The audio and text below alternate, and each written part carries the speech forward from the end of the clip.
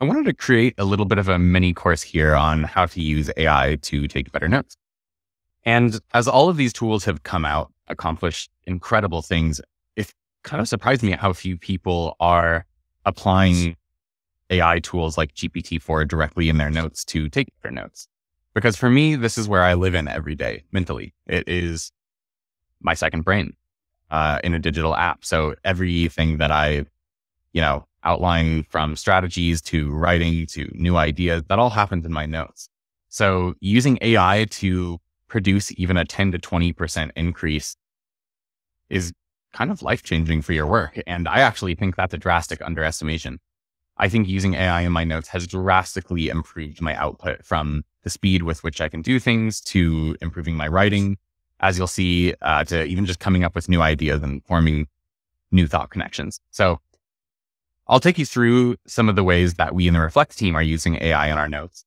And I will be doing this all within Reflect, just because Reflect has all of the AI technology kind of bundled into their integrations here, and I won't have to leave the application. But you could use other tools for this as well. You could use ChatGPT for some of it, although you'd have to toggle back and forth between your Notes app and ChatGPT.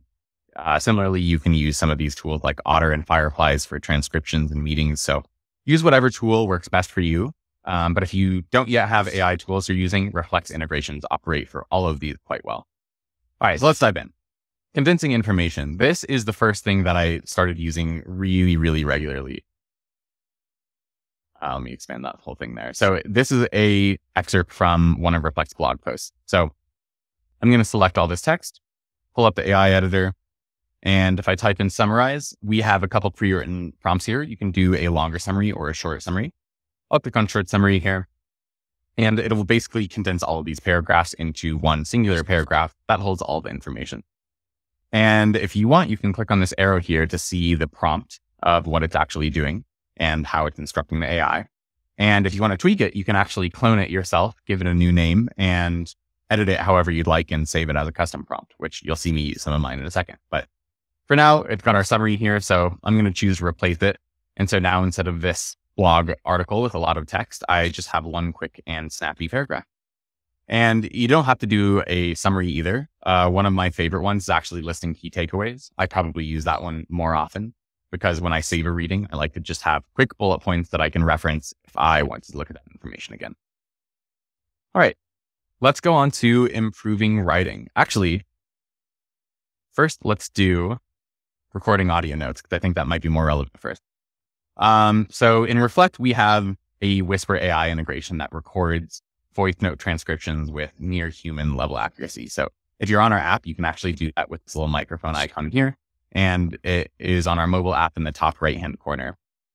But I've actually pre-recorded one here just so that you guys don't have to listen to me ramble more than necessary. This is a voice note that I actually took last night for one of the projects that I'm working on, trying to improve the SEO on it. So if I select all of this, I can open up the AI assistant, and I'm going to have it list the action item, because this is a voice note that I took of things that I need to do next on this strategy. And you can see it will do that. It will take this text that I've recorded to be an audio memo and list out the action items. So in this case, I am just kind of having it do the hard work for me. I'm still doing the thinking. This ramble has everything that I needed in terms of information of what I wanted to do next. But instead of having to organize those thoughts myself, I can have the AI do it. So I'm going to go ahead and replace that in there. And now you can see kind of my action items here.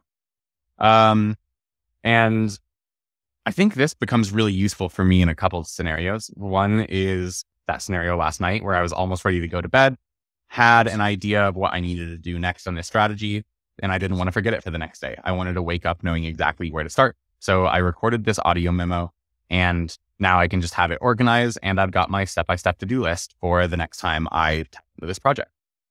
Similarly, I can take a walk around my neighborhood. I can ramble about some topic and have the audio memo. So I guess there's two benefits here. One is in the audio memo itself, because it is insanely accurate. But the second benefit is using the GPT-4 AI assistant to organize your audio memo, because having a big wall of text that is just coming from you rambling is not always that useful.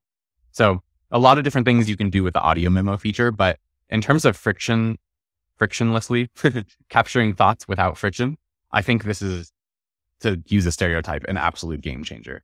I can record notes so much faster with this now, and you'll see in a moment here how I use that a little further. Okay, so let's go to improving writing. So one, have it act as a copy editor. This is a great one for me because I like to type very fast and recklessly, and I tend to get sentences that look something like this, where there's a lot of spelling mistakes, there's grammar errors. So I can, again, pull up the AI assistant and have it act as my copy editor. This is another one of the pre-written prompts that comes with Reflect, by the way. And here it will just rewrite my sentence. It will take out my spelling mistakes and fix them. It will add in some punctuation to help it read and flow easier. And I can just replace that. And now I have much better text that I've still written myself. All right, so let's go to create article outline. So this is where voice notes come into play. So this was a voice note that I took, pretty long one, rambling as I was walking around my neighborhood. And I had an idea for a blog post about how note-taking has kind of helped me mentally as someone that struggles with some anxiety. So if I select this all, wow, that was a long one. I can pull up the AI editor and have it generate an outline for an article. And because you can see how it's structured it here, I have the format pretty simple here. And that's just because I like to use this as a jumping off point, but then I will further edit my outline. If you wanted to, you could create whatever outline structure here that you wanted to and make it faster. But for me, I kind of like to keep it in this basic numbered format with subpoints. And then what I will do is kind of look at it.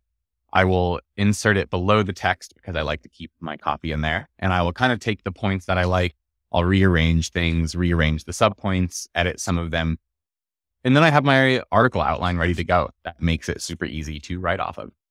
And if you wanted to, you could even select the article outline if you're really roadblocked on writing and have it. I thought there was one that would generate an article. Oh, there's an overview. Okay. So you can have it do different things. If you wanted to, you could create a custom prompt that has it write the article for you. I don't do that. I like to do the base writing first. But then you'll kind of see in the next point how I deal with that next. But this is a great use case for both voice memos and the GPT-4 AI assistant, is creating these article outlines fast. This has probably 10x the speed with which I write because that first part of planning usually is what takes me the longest.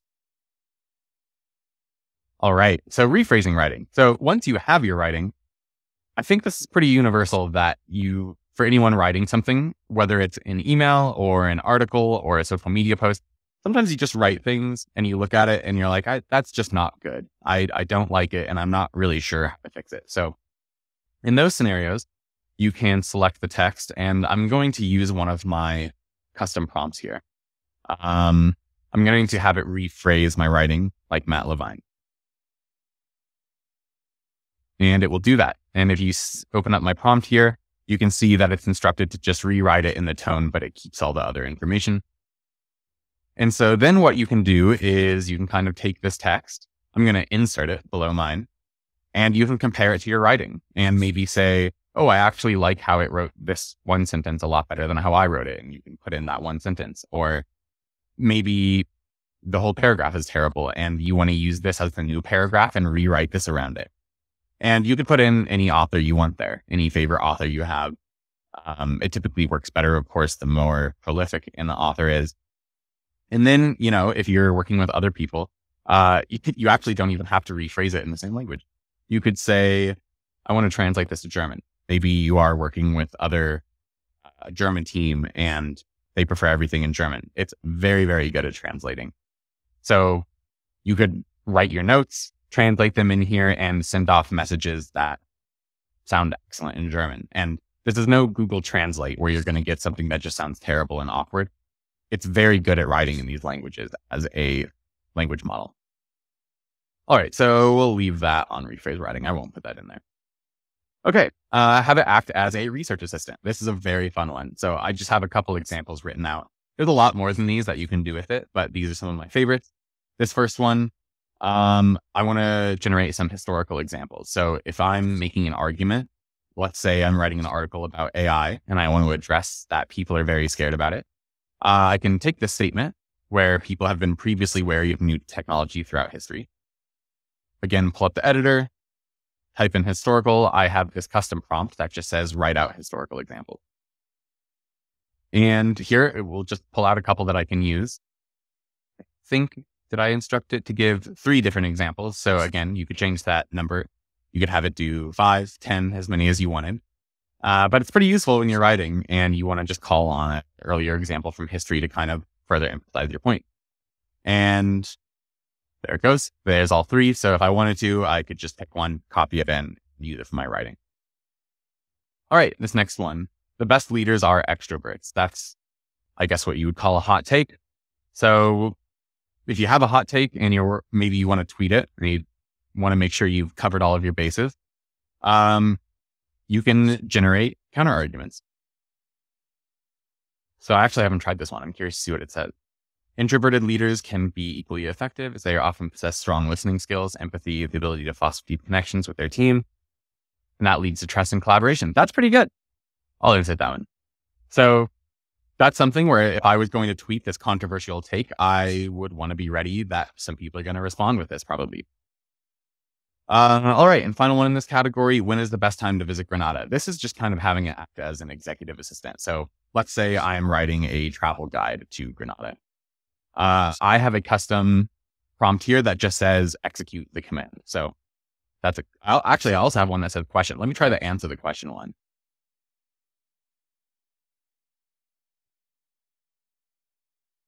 Oh, cool. Yeah, that's reasoning. So I was a little worried it was just going to give like a single month, and I've never been to Granada, so I don't know the answer to that. But dry season, January through May.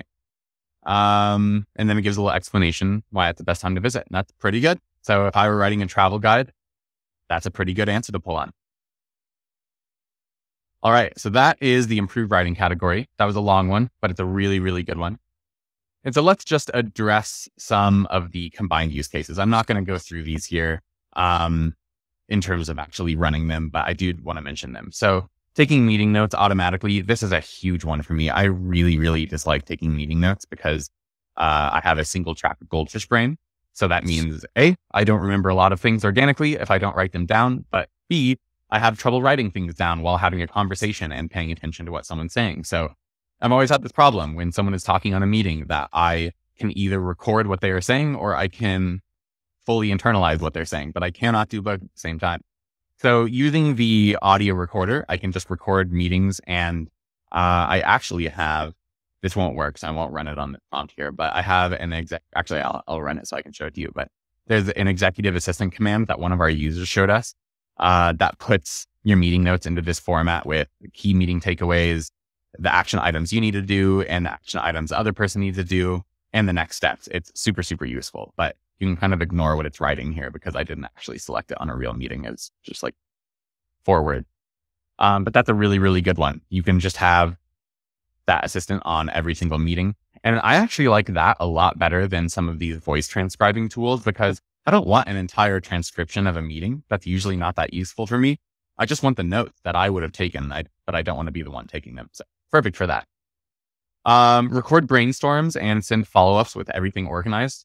Similarly, I mean, this kind of falls into the meeting category, but if I'm with a group of people or even a group of friends, it doesn't even have to be work related. Maybe we're discussing a travel trip or planning like a baby shower or something. I don't know.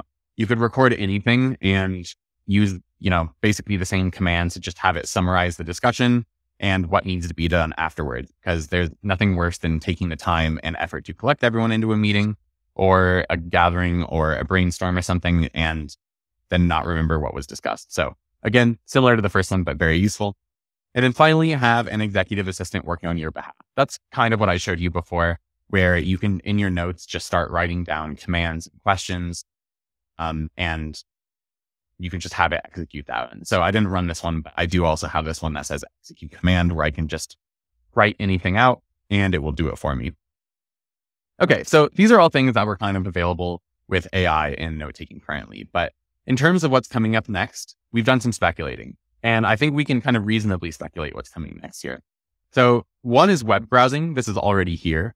It will be like having a true VA in your notes. So you could have it schedule your travel for you. You could have it book appointments. You can have it do research online for you. And if you have the browsing version of ChatGPT Plus, this is actually already possible. And we're hoping soon it will be possible within our notes so that we don't have to toggle back and forth. AI assistants using personal notes to give you tailored solutions and suggestions.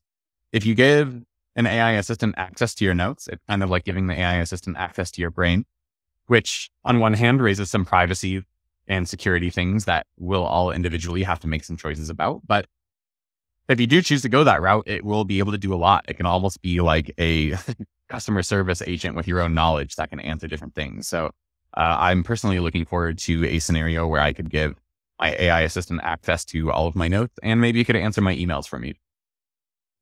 Semantic search. This is a really big one. So it can basically just become a hyper intelligent search where you can search for insights and ideas and connections within your notes, and it will find them even if the exact words don't match, which will be a whole new world of searching within our notes.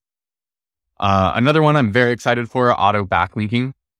So, Reflect has backlinking where I can select something and I can create a backlink out of it. And then it creates what eventually becomes this map of ideas that I'll just show you really quick of all of my notes interconnected here. And it gives you a visual representation of what your digital second brain actually looks like. But you do have to manually backlink everything. So if it does this automatically for you, then we'll basically be able to create second brains by just taking notes, and everything will be done autonomously. I'm very excited for that. And then finally, this is kind of similar to the AI assistants, but the chatbots that can access and comprehend our personal notes. This again is almost like having a chat GPT that's trained specifically on your brain, your own opinions, your own thoughts, your own ideas, which is something that I would find very, very cool.